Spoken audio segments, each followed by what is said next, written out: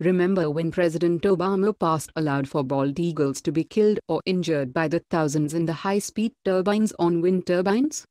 According to the Washington Times, he had passed regulations which allowed for these companies to kill as many as 4,200 of these birds per year.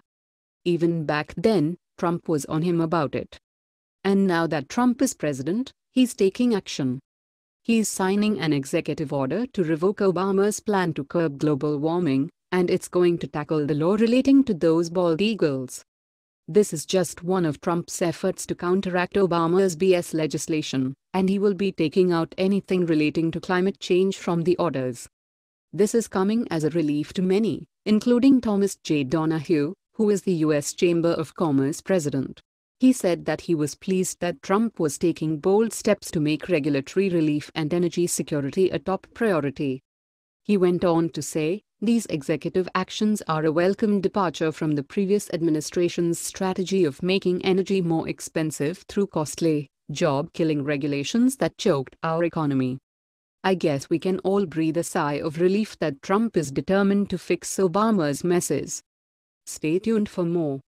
Let's make this go viral. Share this on Facebook and Twitter and let us know what else you think.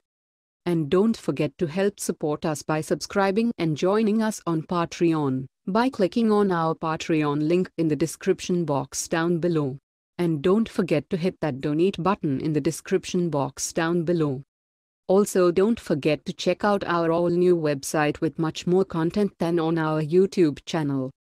If you are seeking the best in facial and clear skin regimens and products and so much more, including an opportunity to earn residual income, please visit our partner at naturalbeautythat'syours.com.